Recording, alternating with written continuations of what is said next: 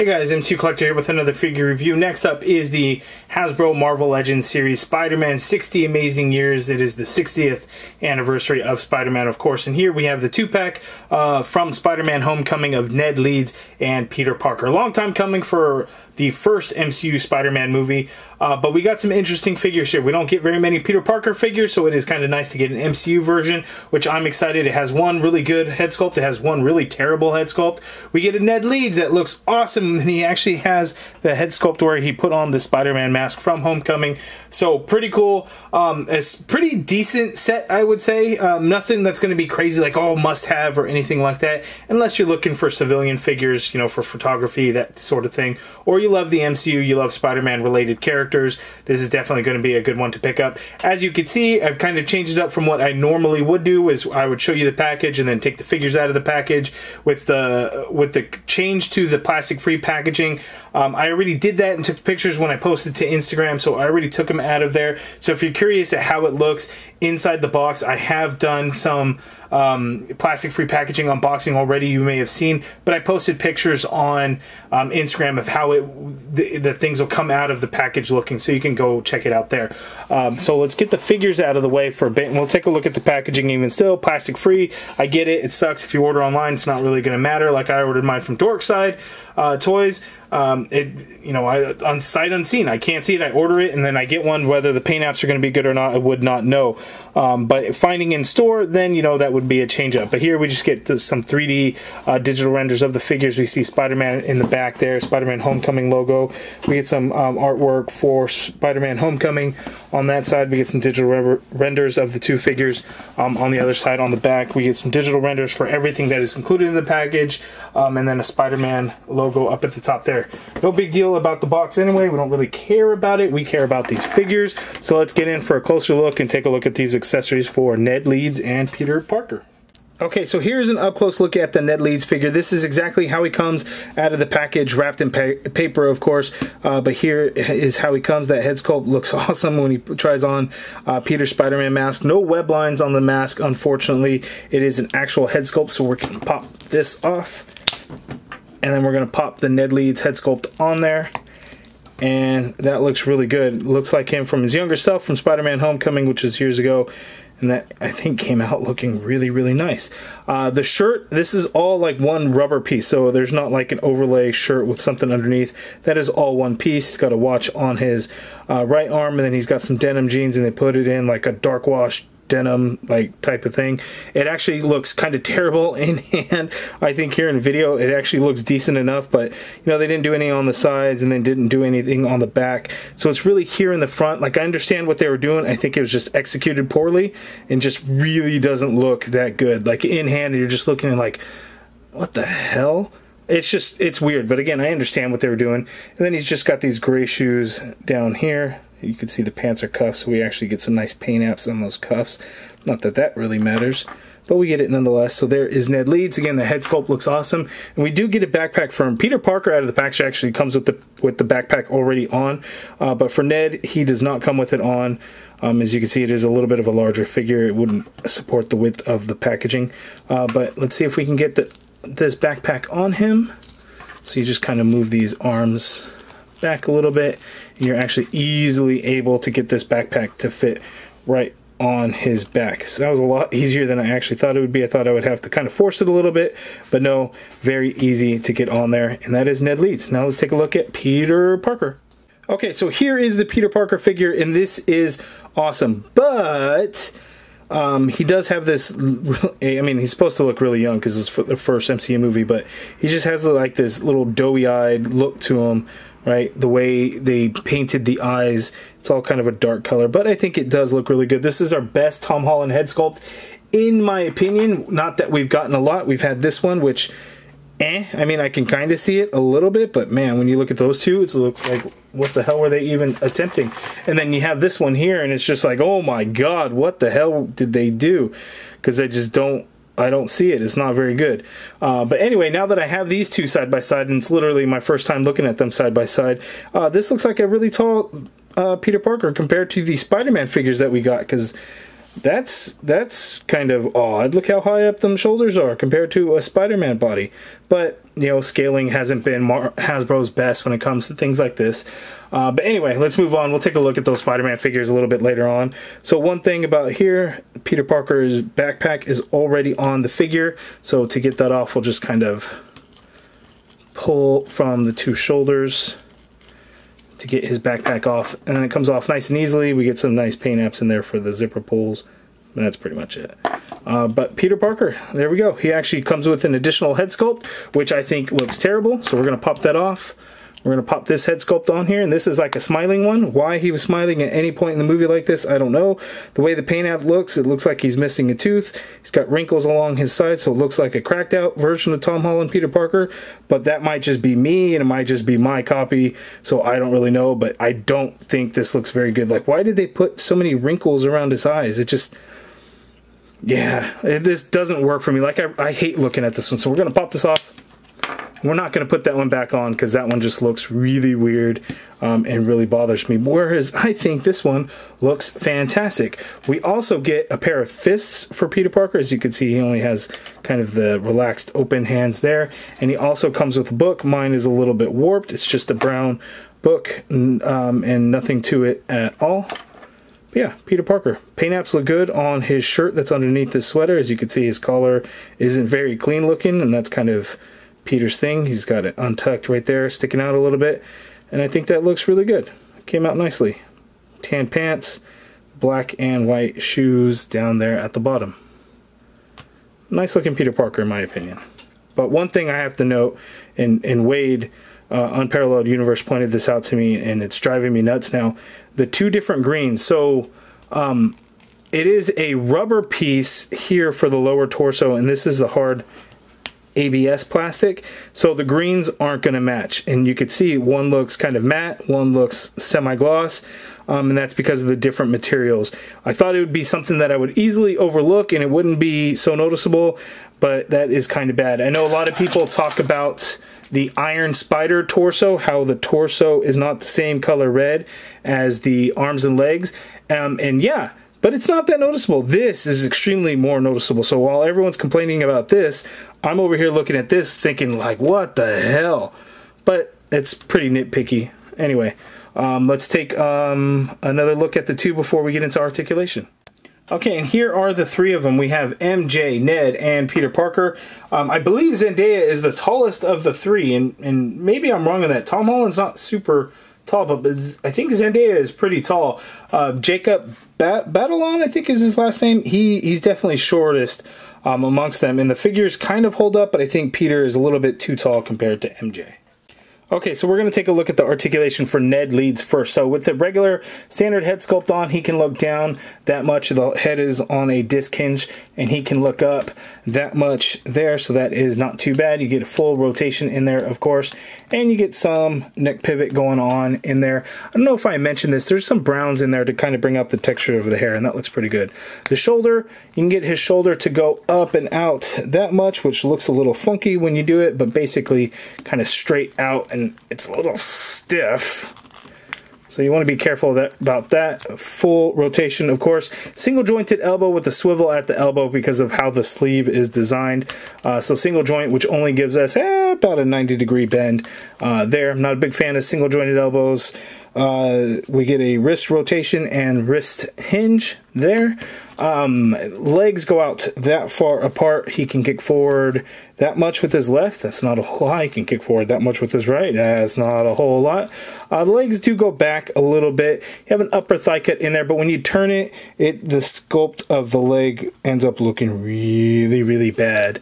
But upper thigh cut in there. Double jointed pinless knee. Gives you that much bend there at the knee. Kind of an ugly joint because he's got baggy pants, so that tends to be the case on those knee joints with when they're pretty baggy.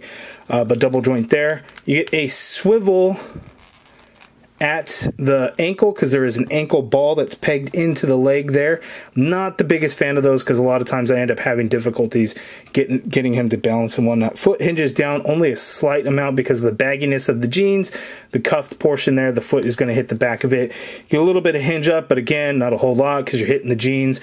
Ankle pivot, but again, not a whole lot because of the jeans. And then you have peg holes at the bottom of the feet. Now, I did not talk about torso articulation because it is a little tricky. There is a waist swivel. I can't tell if it's a waist swivel, to be honest, or a diaphragm joint. So it's kind of tricky. I want to say diaphragm because you could lean him towards his left that much.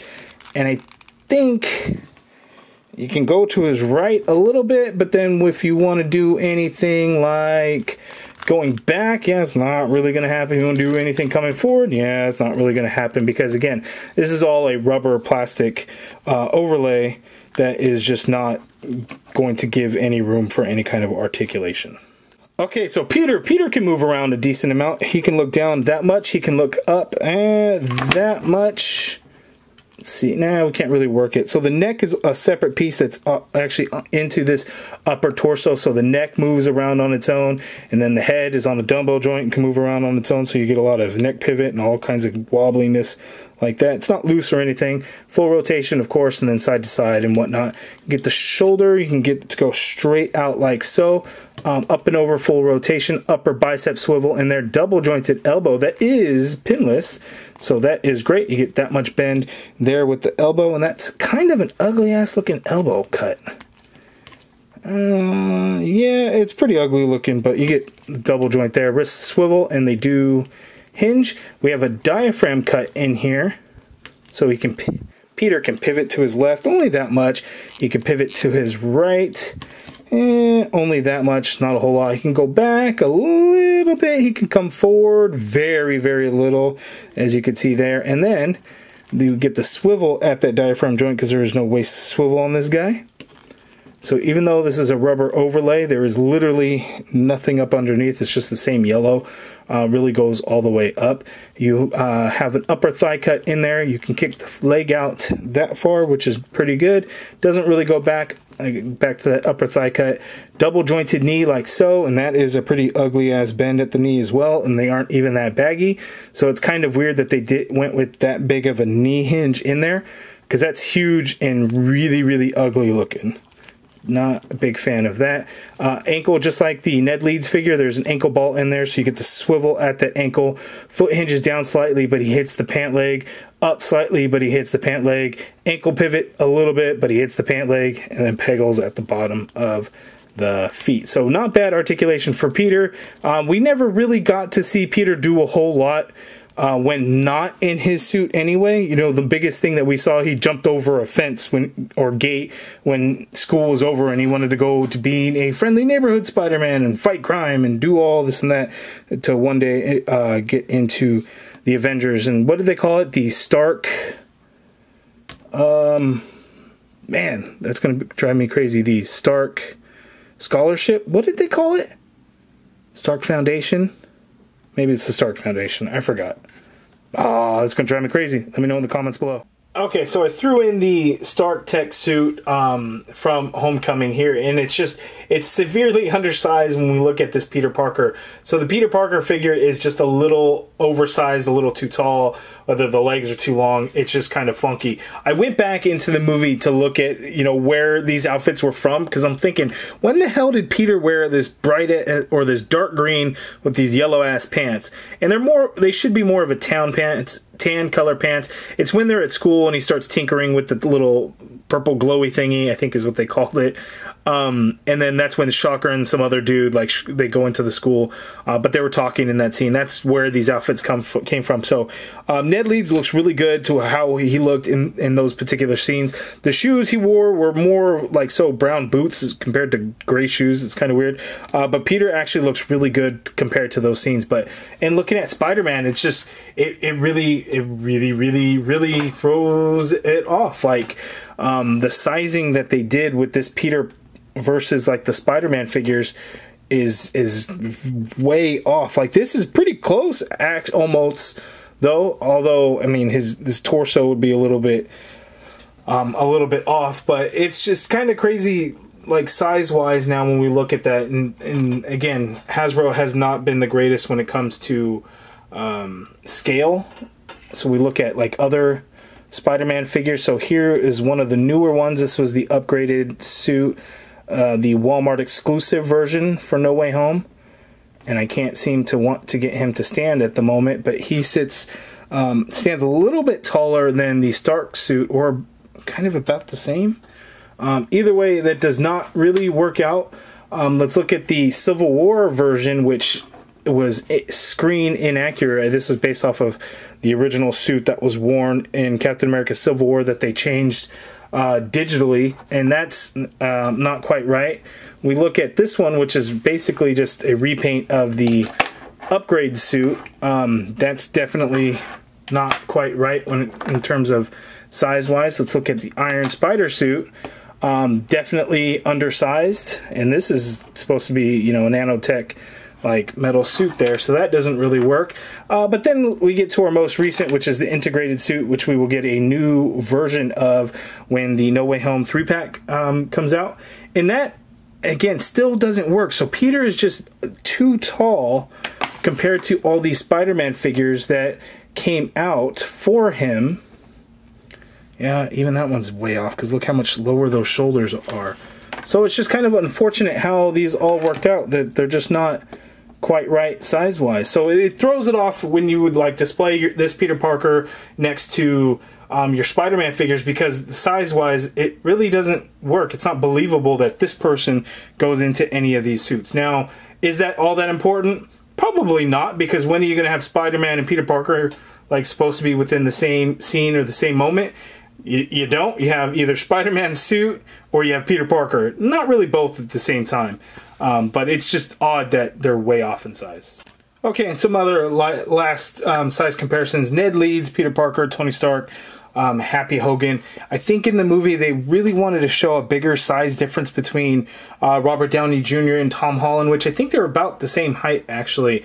But they really wanted to show Tony Stark as being much taller than Peter Parker. And again, you don't get a sense for that scale here between the two. But with Happy Hogan, maybe, but again, this is a terrible old body that Hasbro has kind of made improvements on newer ones, and yet still do stupid things like using some of those pieces when they're severely undersized.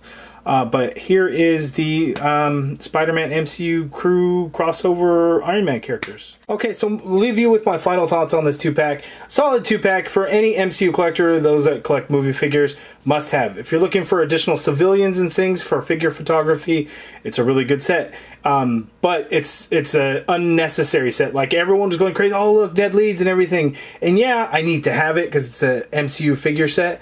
But it's not that I've been asking for a Ned Leeds figure, if that makes sense. It's cool that we have it. I would have been okay if it was something that never was announced, never released. Just to show you guys to see about, you know, the new Peter Parker head sculpt on the old Spider-Man bodies. Doesn't really fit. It just kind of rests on there, and it's not going to peg on there or anything like that. So just a heads up on that. But you could fake it in there, but the head looks a little bit big for the body, unfortunately. But at this set, at, you know, 56 bucks that I paid for it from Dorkside, it's kind of overpriced. I think retail is $52.99. Like at Target right now, they have tags for $52.99. I don't think, or they $55.99. I can't even remember, but I think $52.99. But none of the Targets, as far as I know, have received them. I'm sure they will soon, so you'll be able to pick up in store. Maybe even get on a sale or a clearance. That's probably going to be your best bet if it's something that you're interested in, or if you have to have them now.